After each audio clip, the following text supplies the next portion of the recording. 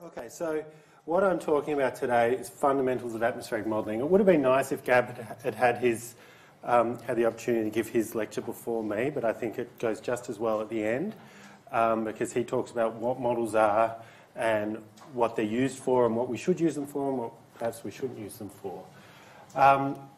So I'm not really going to talk about that too much today, but really to start off by saying that we have models for a number of reasons, and our models are different to some other fields, right? Many fields of science and social sciences use the term models. And our models are quite different because our models are really dynamical and physical models that are based on equations of motion and laws of physics, whereas other models in other fields, they'll use the term model for a line fit to data and things like that. A regression is a model for the social scientists. And so ours are models, geologists will call ours forward models sometimes because they step forward in time. And so just bear that in mind because it's really interesting when you talk to different fields and you say, oh, I do modelling, I model the atmosphere. And one question that you often get is, well, where do you get all the data to fit your curves to create your models? And that's actually not what we do, right? We're using these dynamical models that solve equations and solve approximations to equations that are consistent with the laws of physics. So my lecture has two parts, and I'm actually not sure how long each part is going to take. They could go quickly, they might take a long time. I think we've got a little bit of time up our sleeve, and so if I go too long, I think that's okay, isn't it? But we will have a break in the middle. After about an hour, everyone can stretch their legs, go to the bathroom for about 5 minutes. So the first part is really about modelling components and types. Now, for those of you who've been in this field for a while and have been running models or using models or coding, some of this you may know all this stuff. And there may be some things you don't know. So just bear with me. This is the first lecture of the whole winter school. So some of it may be new to some of you and some of you may not be new. But sometimes it's useful to hear these things from a different person, from a different perspective as well. So the outline for this first hour is really types of atmospheric models. You could call that hierarchies of models, model components, numerical representation, how we approach the solution of these model components, sources of error, and boundary conditions. And then I'll move on to other more complicated things in the second hour. So let's start with this. Here's a nice visualisation from a global climate model. This is the NCAR climate model, and at about 0.35 degree resolution, which is about 40 kilometre resolution. Okay, so here's a visualisation from this climate model. So it's a high resolution climate model. This is the NCAR climate model. And what we're showing here is essentially water vapour. So the shading is water vapour, and the orangey colour is precipitation. And so you can see that this model is evolving in time. It has numerous features. It has numerous scales of motion as well. And you can see the atmosphere interacting with the coastlines and the topography and the land masses and the ocean. Okay, so this highlights some of the complexity in these models that we have. We've got land, we've got ocean, we've got ice, we've got mountains, we've got coastlines, we've got clouds, we've got water vapour, we've got phase changes, and also we've got, if you look closely, you might be able to see that there's a bit of a blinking pattern. You can see the blinking between the Africa and South America. It's kind of going like that. That's the diurnal cycle popping in. So you've got change in radiation as well. And at the same time, this is a coupled climate model, so the ocean is doing something too. So there's coupling between both the atmosphere, the ocean, and the land surface. So this is basically the game that we're in, climate modelling, and this is basically the epitome of what we're trying to achieve. Create models that simulate the climate system in a realistic way. Now, we can use models like this for a number of things. We can use models like this for prediction, what's going to happen in the future. We can use models like this to understand processes. So how does the complex physics of the atmosphere and the ocean interact? Something that we can't just do on pen and paper because it's too complicated. Something that is hard to understand because of the complexity of the geometry and the physical processes that are interacting. So we can learn about the climate system using models like this. We can also conduct experiments. Right? Our models that we use are that we can use them. We don't always use them, but we can use them for experimentations. This is our lab. And I know there are people who actually take observations and actually work in a real lab here and work with chemistry and work with aerosols and work with instruments. But the other experiments that we do are with models. And so we can conduct controlled experiments. We can conduct reproducible experiments as well. And that's really the foundation of science. So this is our laboratory. Now, to conduct experiments with models, you normally have to do something hard, like get inside the code and change something. Change a physics scheme, change an input file, change something about the model to conduct an experiment. So that's the hard part, and that's where many people stop. Because we can do things useful with models without getting inside the code, such as predictions and projections and other things. All right, let's see if I can get the other one working, and then there's no more YouTube for me. All right, so this is another model, and this received quite wide publicity about a couple of months ago. This was released by the Bureau of Meteorology and NCI, this visualisation. And this is a visualisation of the BARA model, and BARA stands for, Jen, what does BARA stand for? Bureau...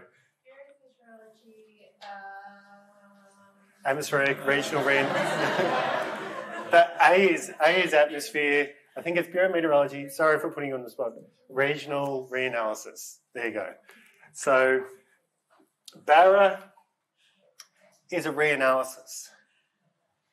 And many people use reanalysis products, and you've probably heard of the ERA interim reanalysis. You might have heard of ERA 5 reanalysis, or NCAP reanalysis, or the MERA reanalysis, all these reanalysis products. This is the Australian Regional Reanalysis, BARA. And we often think of reanalyses as our best set of observations that are nice and continuous and gridded and uniform and reliable. Reanalyses are model products. They come from models. It's a process called assimilation, and you're going to hear about assimilation later in the week. Once your head's full of information, you'll have a lecture on reanalysis, which will make your head even more full.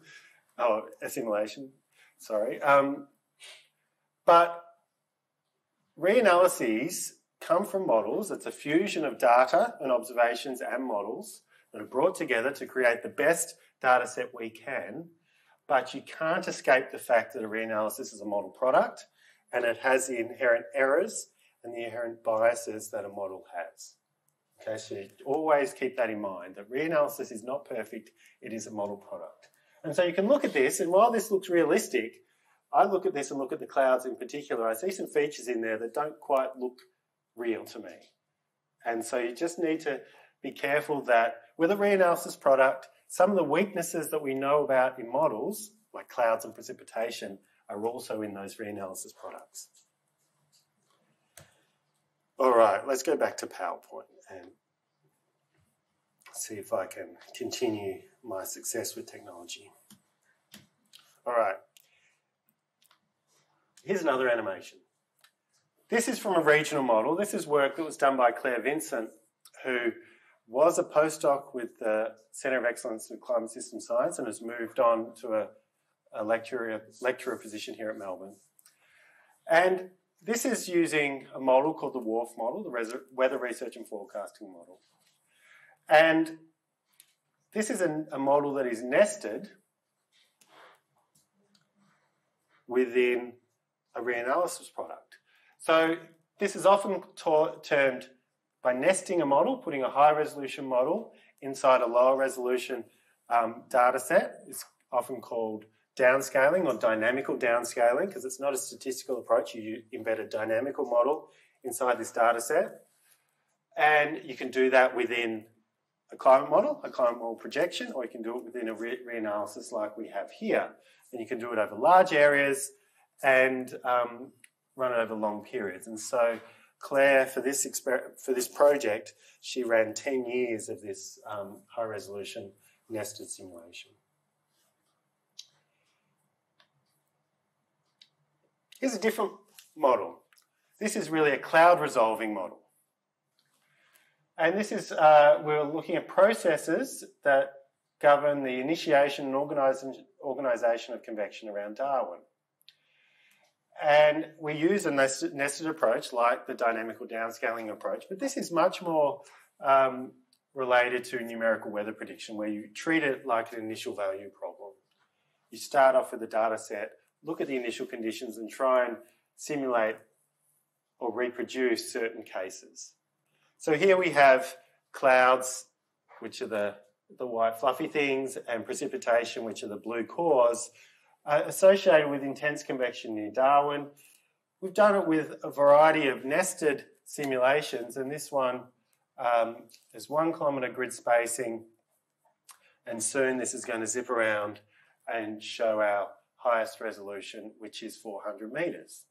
So once we get to these different scales, we can start to reproduce different physics, and I'm going to talk about this in a little bit more detail later. But the reason why we go to higher and higher resolution is to reproduce coastline features, reproduce topography in a more realistic way, but also get to the bottom of the physics and the physical processes that may not be resolved on a coarser resolution grid. We can watch this for a little while. And so you can see these clouds interacting with each other and storms moving through and interacting with the coast, and different clouds at different altitudes moving in different directions, right? So there's a great deal of complexity here. Okay, let's move on. So here's my schematic of a coupled climate model.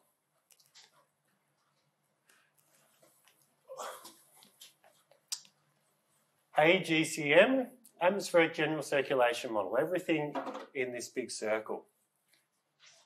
And this atmospheric general circulation model interacts with an ocean model and a sea ice model. The arrows are going in both directions, so they're coupled. So the atmosphere forces the ocean forces the atmosphere. We have land surface models and urban models as well. Sorry, Melissa, I should have written the word urban there. Where they're also two-way interactive. They're coupled. So the precipitation falling on the ground modifies the land surface, which then feeds back on the atmosphere, for example.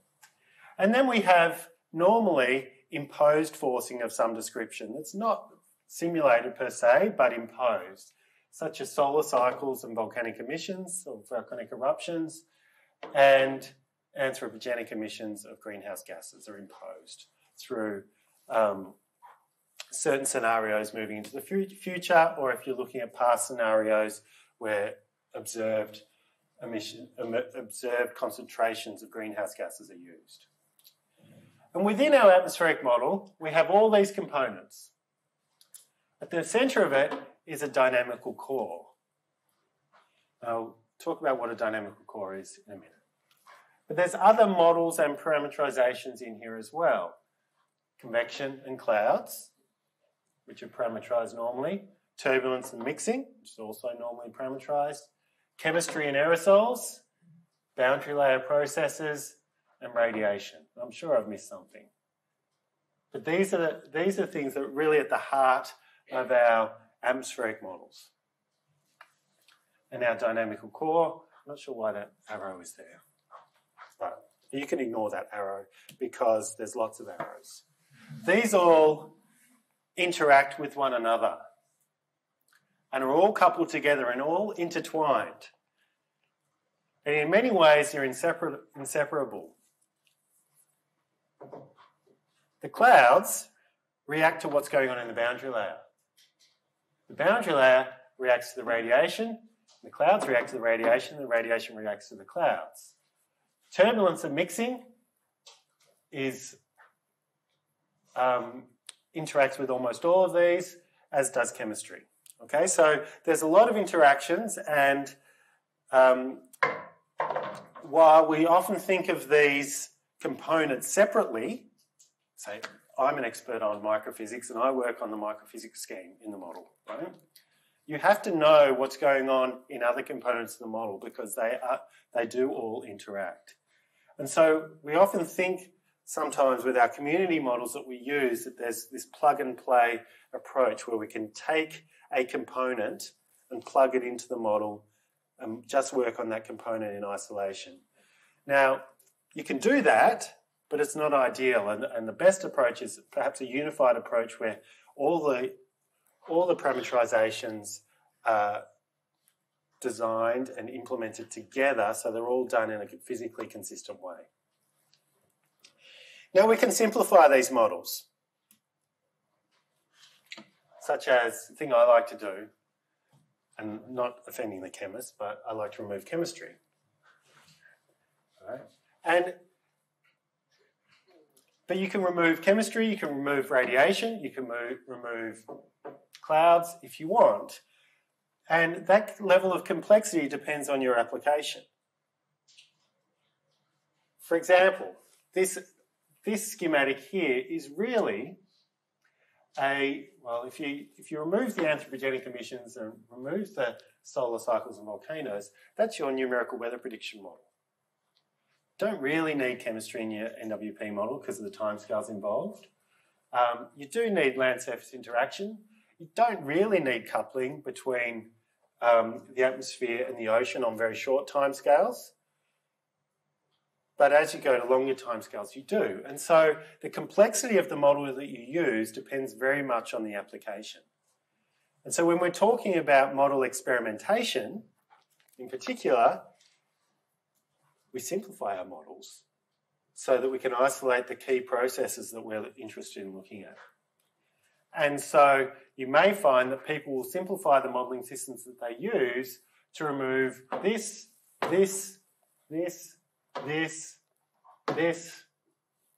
for example. Just need to do that judiciously. Okay, the dynamical core. Who's heard that term before? A few of you? Okay. The dynamical core is this. Solving the equations of motion. Who's seen these equations before? Almost everybody? Good. Okay. So these have a number of names. You could call them the Navier-Stokes equations. Not exactly the Navier-Stokes equations. These are really the primitive equations. You could call them the primitive equations or the forced Euler equations.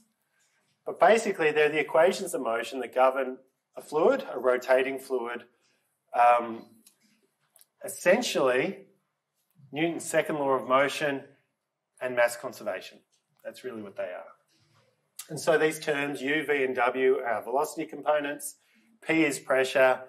Rho is density. So here's our mass conservation. Theta here is potential temperature, so a thermodynamic relation. And T is temperature. So that's what we're trying to solve, the dynamical core.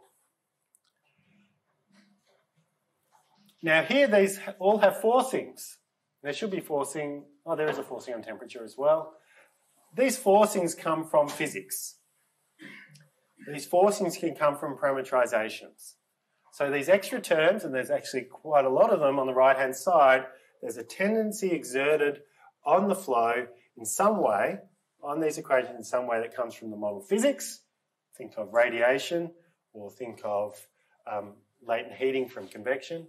There's also a forcing on this flow based on parameterization of unresolved processes as well. And we'll talk about that in more detail in the second hour. Now, the exact form of this equation depends on the coordinate system you're using. If you're doing this as a spherical system, like our global climate models are, then there's all these scary spherical terms in there. If you're doing it on a regular Cartesian coordinate system, those spherical terms disappear.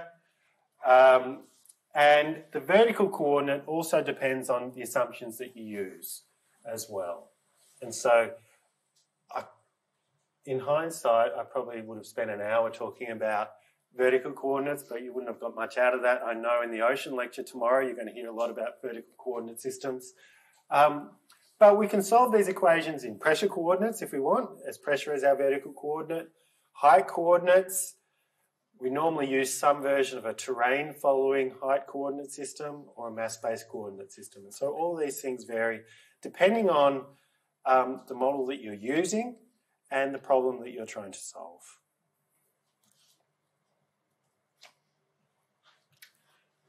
So how do we solve our dynamical core? Now this is essentially the same as the ocean and the atmosphere. We use some form of finite difference methods with varying degrees of complexity. We could use spectral methods or grid-based methods, and I'll talk a little bit about those in a minute. Actually, I'll go to spectral methods now and then I'll come back. So spectral methods, instead of discretizing the equations on a grid, you do some kind of spectral transformation and transform those equations into spectral space, which sounds complicated. And here's a complicated equation that the ECMWF use, and psi is a variable, one of your variables, and y and p are your a spectral basis function. Now, this is really useful for a sphere because you can decompose everything on a sphere into a sum of spectral components.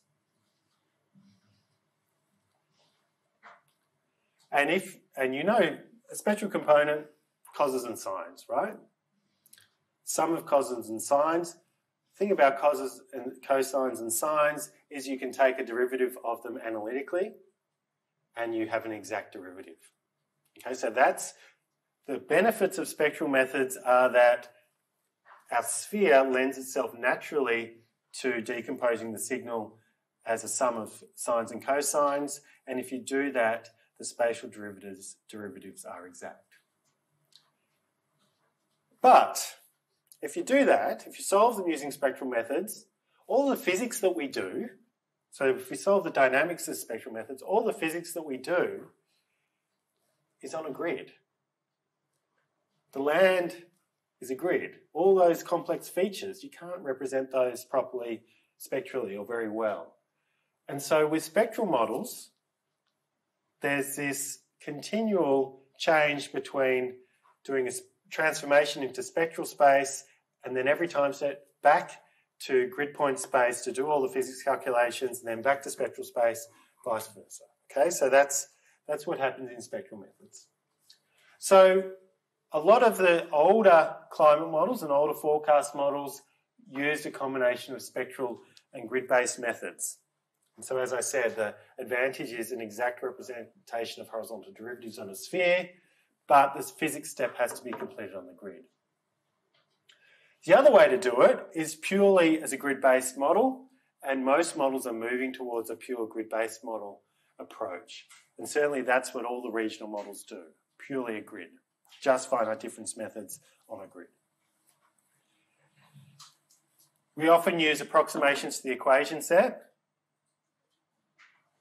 a hydrostatic approximation. Newer models aren't using the hydrostatic approximation anymore as you go to higher and higher resolution, but all older traditional numerical weather prediction models were all hydrostatic because it was a simplification to the equation set. There's other more sophisticated approximations like anelastic or a reduced compressibility, and that's to eliminate sound waves, essentially. Because sound waves propagate really quickly, they create instabilities in your model, and we really don't need to be predicting sound in our climate models. But they're a result of the atmosphere being compressible. So they're approximations that are made to the equation set, and the vertical coordinate that I talked about earlier. We can use height, pressure, terrain following, etc. In terms of spectral models, you often hear about the spectral model resolution being quoted as T255. You think, what does that mean? It's really confusing. It's really the level of truncation or how many spectral modes you have. Here's something straight from UCAR. ECMWF has it as well, where you can convert from T255 to the number of latitude and longitude points, the grid spacing at the equator and the equivalent grid, etc. It would take probably an hour to explain what what these truncation methods mean. So it's probably better to just know that they exist and know where you can look up what they mean. Okay, so here's a typical latitude-longitude grid on a sphere, and you can see that near the equator, it's nice and regular. The latitude and longitude points are spaced equally. But then once you move up to the North Pole or the South Pole, something happens because these lines of constant longitude get closer together. And so it's very difficult to define your grid on a sphere in this particular way. It causes problems with your numerics because your grid points get very close together and you can generate instabilities.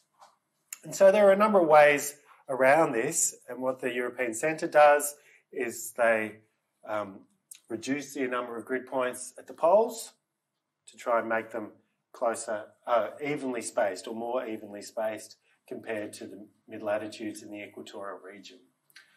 There can be filters that are applied on the polar regions that can slow down the model, or what most modern models are doing now is not using a lat-long based grid, but using a confusing hexagonal based grid where you can actually have a uniform grid over the entire sphere, and this grid is broken up into these hexagons, which look really cool. Now this is from what's called the MPAS model, which comes out of NCAR, which is a modern model that's really going to be the dynamical core of their future climate models as well, and regional models, because you can see that one advantage of this approach is that you can do grid refinement very easily, where you can put smaller and smaller hexagons in here, and so this particular case has uniform hexagon size on this part of the planet, but over the US has much finer hexagon size. So this is an alternate to nesting because it all happens within the one grid. This is the way basically all models, all global climate models are going to go into the future. The complication of this is that you're running one model. So your physics for this one model,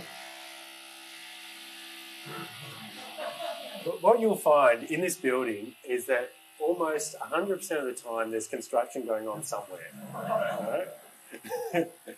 And they always seem to drill into the walls. So I think we're just going to have to work through this, unfortunately. So physics. The physics done on this grid here has to work on this grid here. And so it requires the development of what are called scale-aware physics schemes. Now, traditionally with models, whether it be a climate model or a weather prediction model, let me do this. Turn my mic up just a little bit.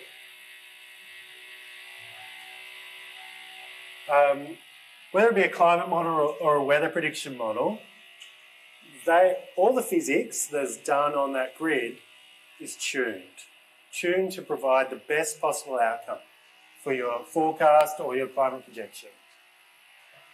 And so you hear about centres saying, oh, we're going to increase the resolution of our model. We're going to increase the resolution of our next generation forecast model. And it's not just a matter of going in and reducing the grid spacing and saying, okay, dx equals 5 now, number of points is increased. It takes them a year or two of tuning that model, increasing the resolution, then making sure all the physics works really nicely on that model. Right? So all our models are heavily tuned. Don't let anyone tell you they're not heavily tuned, because they are. But if you're now going to change the resolution, you need physics that works coarse resolution and fine resolution. Okay, so that is the challenge with these schemes. They need to be scale aware. All right, computational limits. Think about the size of these calculations that you're doing with climate models. If you go back 20 years ago and you look at the top 10 supercomputer lists, you know that you've seen these before, where every year there's a list of the top 500 or the top 50 or whatever supercomputers in terms of their size, and all the supercomputing centres are trying to get to the top of that list, and they get to the top of the list, and then a year later they move down the list because there's so much competition in that space, right? Go back 20 years, probably 8 of the top 10 on those lists were from weather prediction centres. Right? So because of the size of the computations that have to be done. Now, as funding priorities have changed and the massive increases in computing power by companies like Google and Amazon, things like that, the weather prediction centres are slowly moving down the list. And also the upgrade cycle of these computers is such that you get onto the list. Like Rygen was definitely top 50 when it started, and within a year it dropped way down, right? And this is just what happens. And now Rygen is way down the list because it's a couple of years old. Okay, think about the number of calculations you have to do. This is just for the dynamical core. If we split up the grid 2.5 by 2.5 degrees across the sphere, it's about 10,000 cells, about 7 variables for a dynamical core. So that's more than 2 million variables. Let's say about 20 calculations for every variable. So that's 42 million calculations per time step. 2 billion calculations per day. 73 trillion calculations for a 100-year climate model simulation. And then you say, you know what, I'd really like to reduce the grid spacing in every direction by half. That increases the computational cost by a factor of 16. How do you get 16? Double in the x direction, double in the y direction, double in the z direction. So that's 2 times 2 times 2, that's 8. And when you reduce the grid spacing, you normally have to reduce the time step by the same amount, so that's another factor of 2.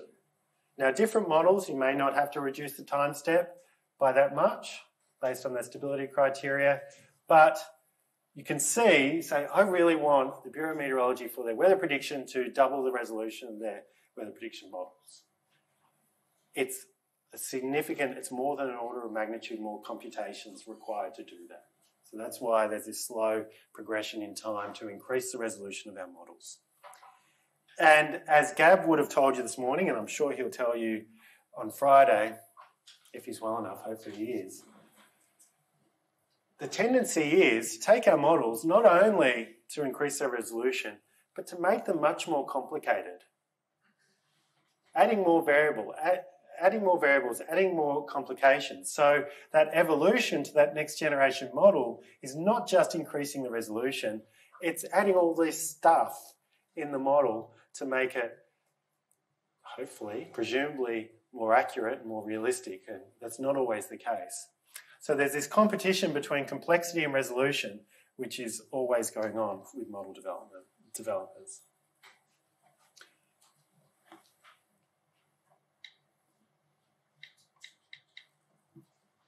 Okay, beyond global models, we have nested models.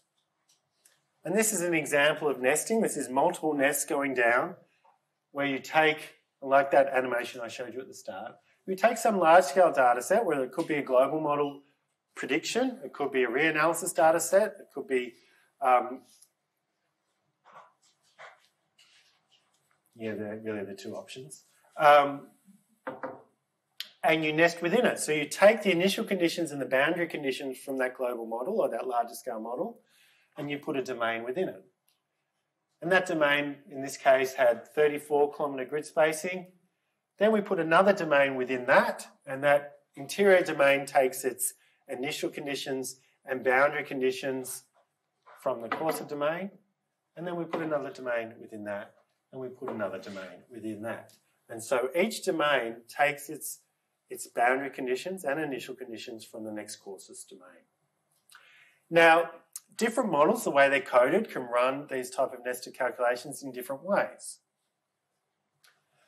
Some models run them all at once, all the domains at once. Others would run this one, generate the boundary condition files, run this one, generate the boundary condition files for this one, etc. And so there's different approaches. And different models can do it in different ways. The approach I just told you about is called one-way nesting, where it's only the boundary conditions from the coarser domains feeding down to the finer domains. But there's also something called two-way nesting or interactive nesting, where that information from the finer domains is fed back and averaged back onto the coarser domains, so modifies the flow on those coarser domains. Now you might use one-way, well, some models can only do one-way nesting. So the access model and the unified model can only do one-way nesting. The WRF model can do two-way nesting. The problem with two-way nesting is that if you do two-way nesting, that means that high-resolution information is then averaged back onto the coarse resolution domain, and so you can't compare the effective resolutions because they're intertwined. And so you need to be judicious about whether you're doing one-way or two-way nesting, if you have that choice. Now, most models don't allow you to nest in the vertical. Basically, if you have 35 vertical levels on this outer domain, you have to have 35 vertical levels on the inner domain at the same heights, right? So there's no change in resolution as you go down. Now, I don't really like that. So one of the older models that I used years ago, you could do vertical nesting, and I thought that was a really useful thing to do physically, because if you're nesting from 30-kilometre grid spacing down to sub-kilometre grid spacing, you actually want more vertical resolution because you're resolving different features. And so there is a serious limitation of this type of nesting approach, that you can't change the vertical resolution as you go down. Why do we do this? Well, I mentioned it earlier. Why do we nest? We nest down for a number of reasons. From a climate modelling perspective, this dynamical downscaling that people do for their climate modelling, you want to resolve topography better. This is what North America looks like on a very coarse resolution climate model. This is what North America looks like with a high resolution climate model. And so nesting down, you get a better representation of mountains, which are controlling all sorts of things about the climate system, and a better representation of coastlines. And this kind of nesting can give you much more local detail. And so here's an example from the Climate Futures Tasmania project, where they've gone from a climate model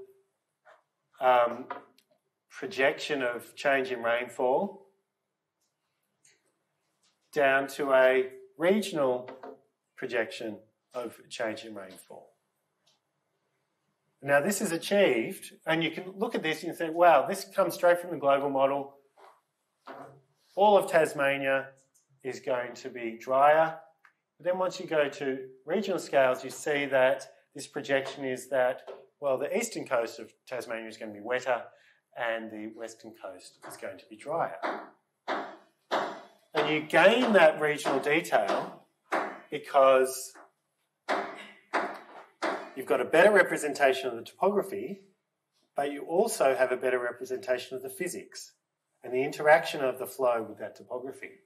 On this coarse resolution, basically Tasmania is one grid box. So you can't get that east-west gradient in rainfall over one grid box. And it's probably questionable whether Tasmania is actually even in that model. Because of coarse resolutions, Tasmania disappears, New Zealand just disappears, things like that. So there's this real value in this nested approach and this downscaling approach if you're getting useful and realistic information from your coarser resolution. If you're not, there's a question at the back. Yeah. So, can you ask questions? Of course you can. How do you cope with Tasmania being half ocean and half land in one big box? So it depends on the model formulation. So what will often happen is it'll either be just a grid box by grid box approach, where this grid box is a land grid box and this grid box is an ocean grid box, or the model will say, okay, this is a mixed land ocean grid box as well. So it depends on the formulation in the model, on their land surface scheme.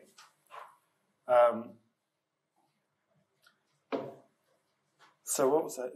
What I was saying was the regional downscaling is only useful if you're getting useful information from your coarse domain.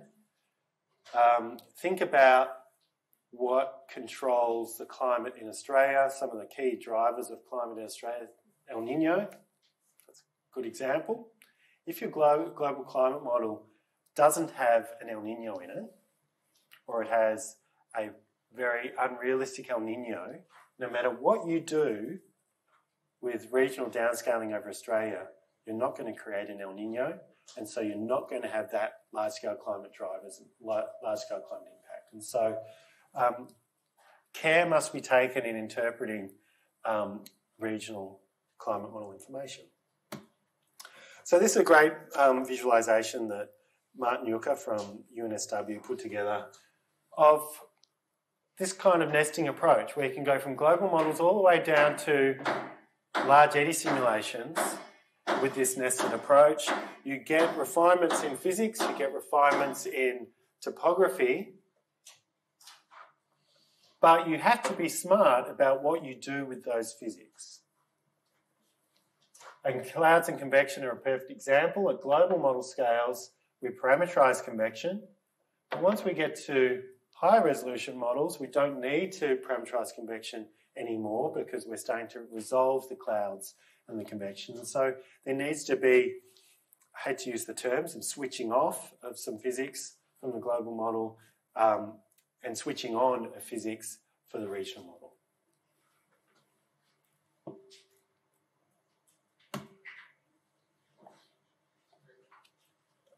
Yeah, question.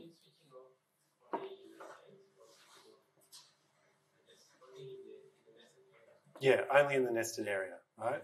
And actually, so basically you treat the nest as an independent model, and so when you're solving the equations in that independent model, you will switch off some physics. I have just said, like you mentioned, like you have two-way nesting. One is you can go from coarse elevation to the high elevation, another is from high elevation to the coarse elevation. My question is that can it is reproducible? Like if you go from coarse to high, and if you do reverse, can you reproduce the signal? Can you reproduce it? Yeah.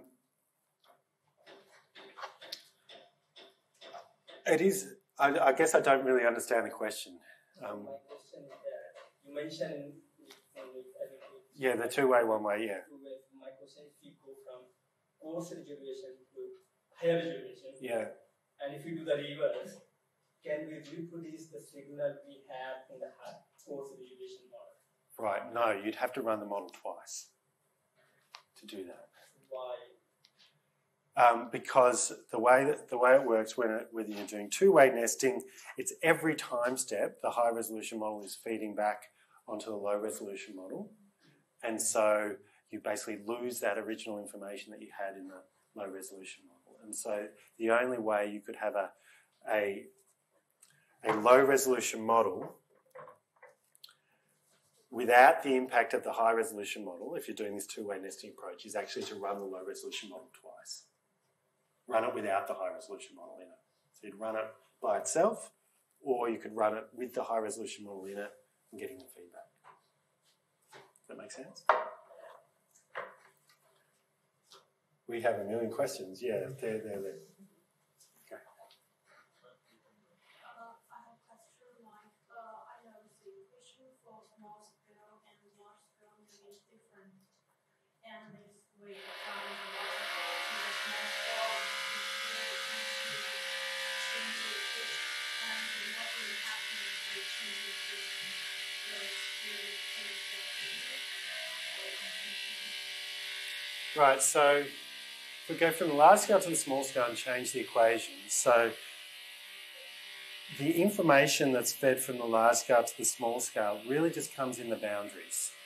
So it's a boundary condition file, so it's just U, V, W, temperature coming in the boundaries, and so then the high resolution domain is solved essentially independently, taking in those boundary conditions. Some bias. Yeah, so that's a really good question. So there's a mismatch between the physics that you're doing on the coarse resolution and the fine resolution. And I'll talk about that in a minute, how we see this mismatch. Yeah. It might be something difficult. What's true? I just want to know that do we have a smart process which can evolve based on the physics? Where what can evolve based on physics? We can evolve based on Oh, yeah. How grids can change based on physics. And this is done a lot in fluid mechanics, isn't it? So there's a... where you've got dynamic grid refinement, this is what it's called, where the grid scale will change based on what's going on in the solution. And so you can, where you have high vorticity, for example, you can get a finer resolution grid. I just want to know that whether it is possible that if we can go for like a deep learning kind of thing and the script can evolve themselves and learn from the physics of the environment. Yes, the answer is yes. But it's not done, right? No one really does that, but it's possible, I think. Right, we have one more question somewhere. Okay. All right. Okay, so I've got a few more slides and then we can probably have a break. Maybe he can have a break too. So you might have seen a plot like this before. And this plot is showing the ongoing improvement in weather prediction models with time. And this is from the European Centres model.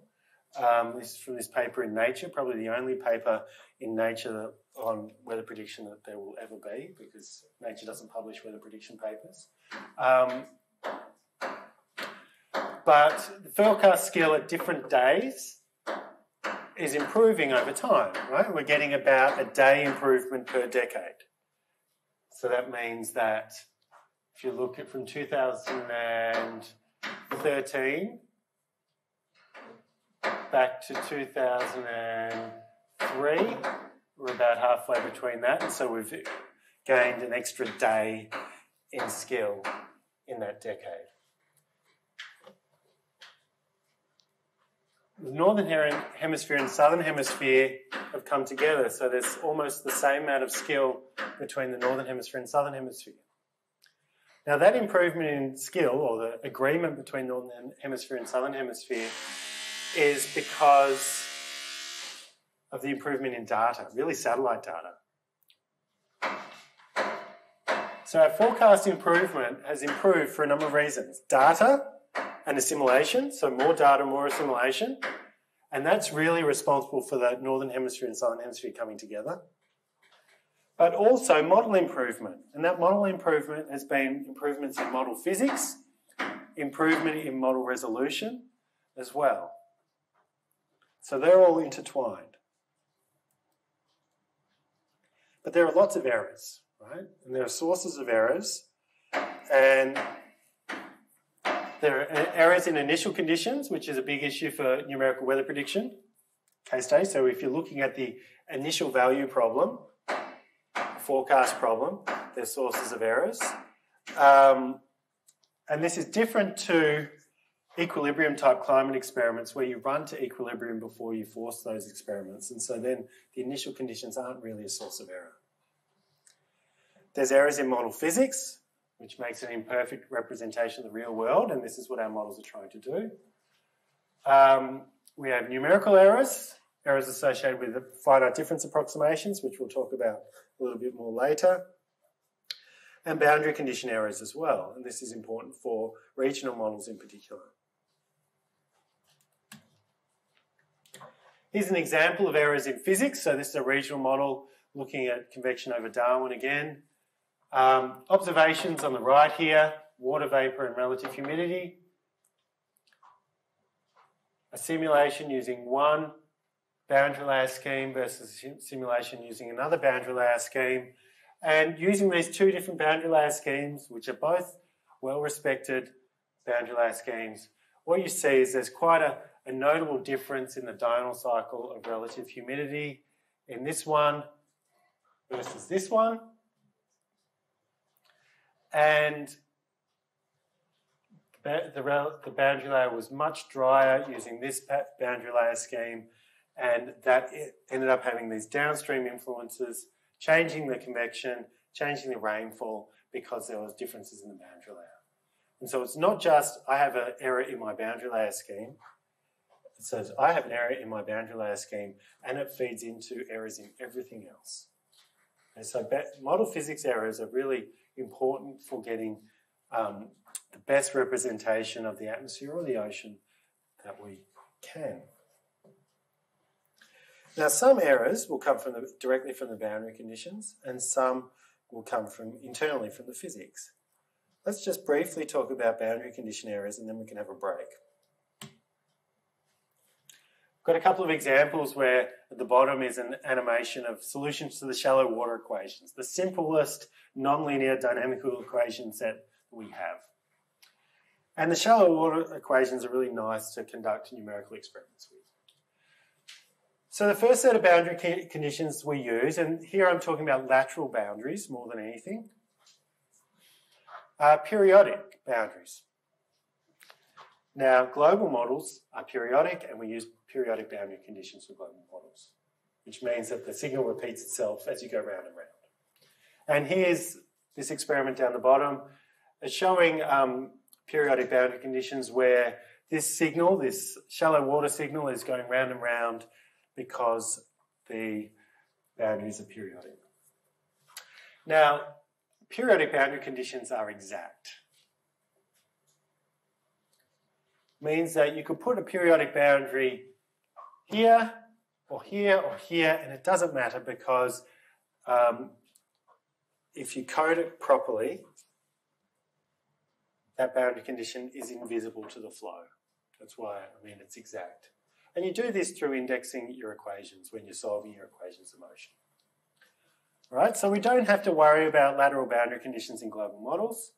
And if we're running an idealized model, such as a large eddy simulation model, we don't really need to worry about those boundary conditions either. But we do need to have the knowledge that the information that travels outside one boundary comes back in the other. Okay. Here's another one, fixed boundary conditions, rigid wall boundary conditions. Now here's our array, and we have a rigid wall at the end, and the way to implement that is you impose a zero velocity, a zero normal velocity at the end of that wall. This is also an exact boundary condition as well, but it's a reflective boundary condition. You can see these signals reflecting off the boundaries, and they reflect perfectly well.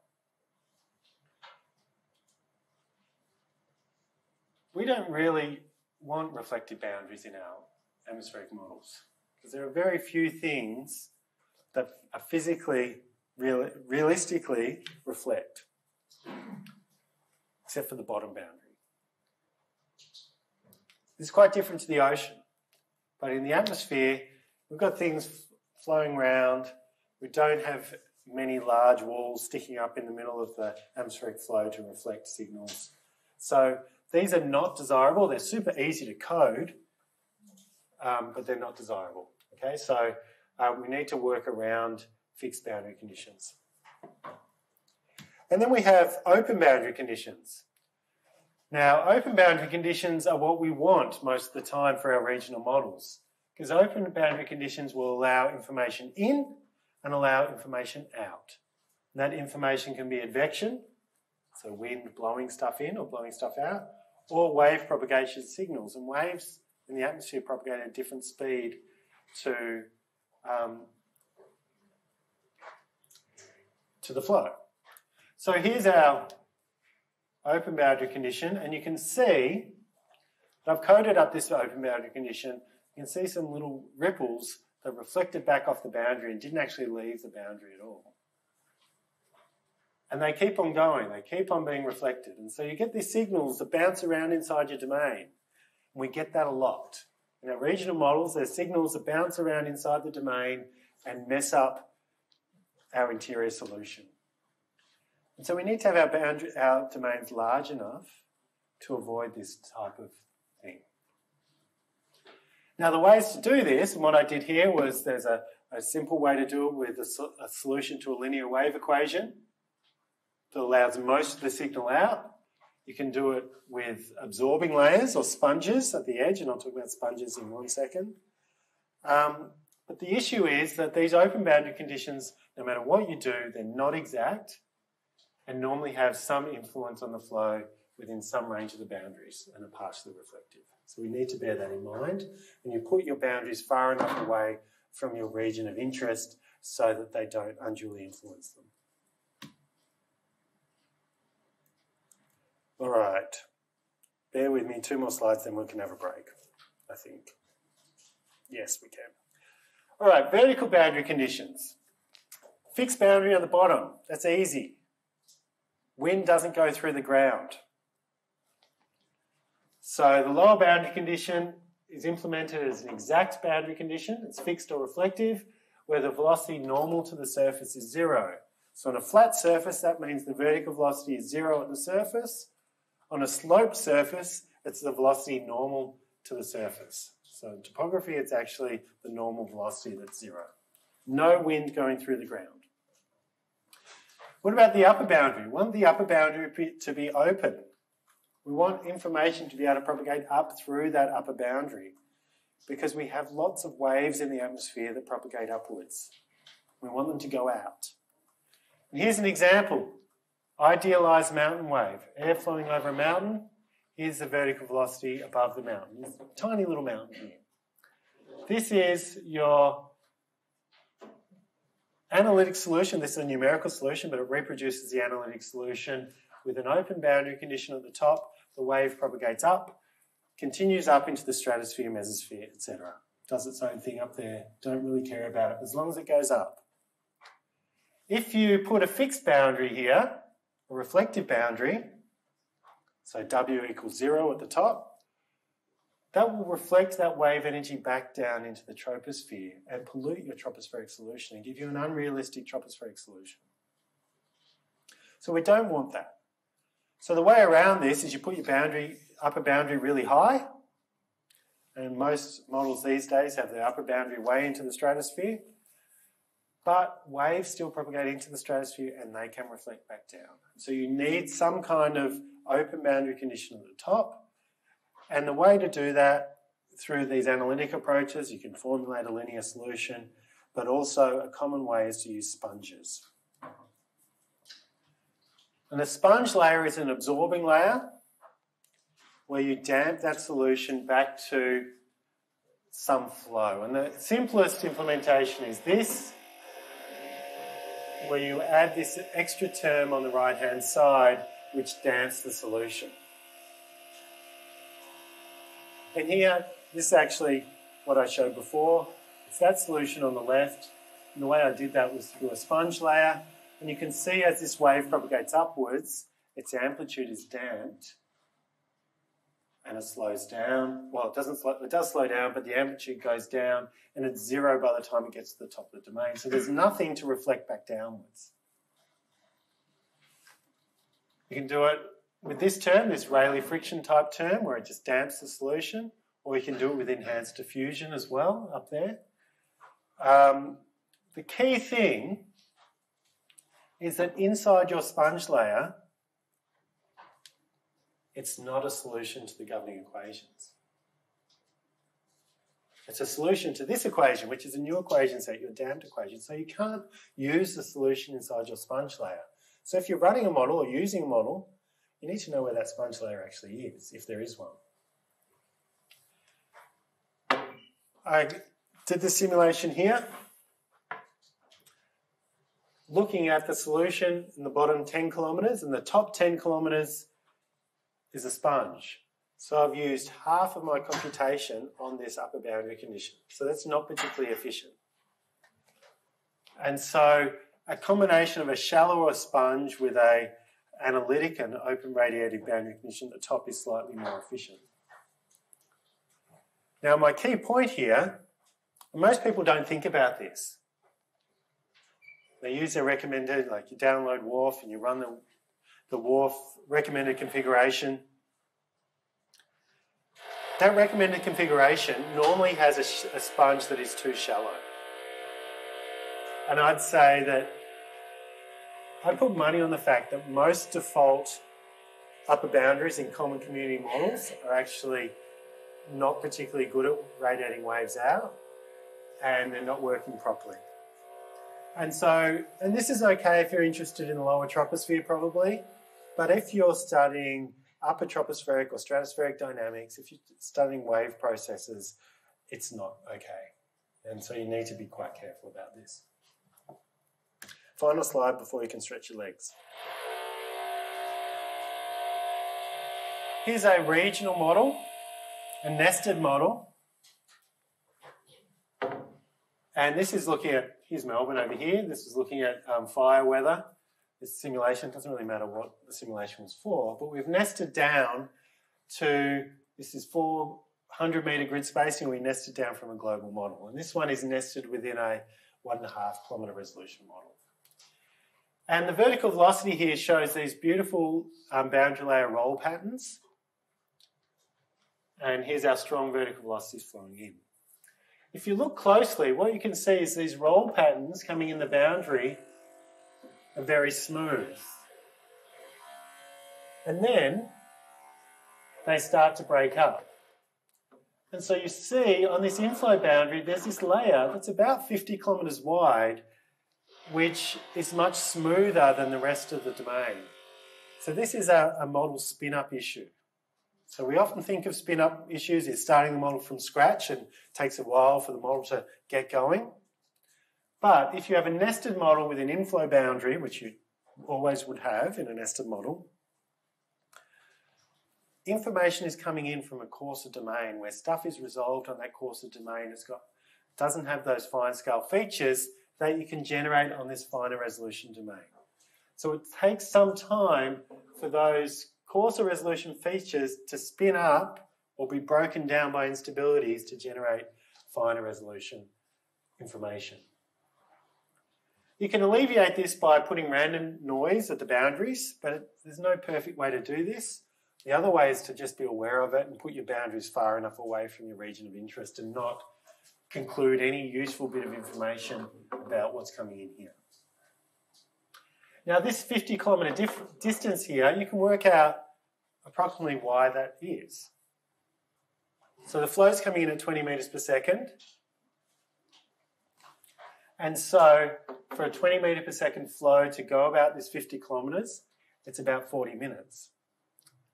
Now, it just so happens that 40 minutes is the time it would take for one of these boundary layer eddies to go from the surface up to the top of the boundary layer and back down.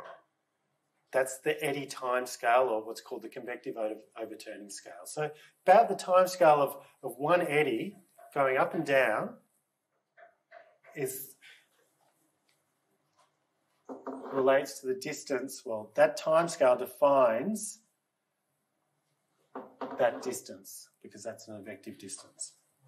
Okay, and so if you have very fast flow, that spin up might be quite different to very slow flow, right? But it all depends on the situation. So I'm going to pause there and we're going to have a break. How long should we break?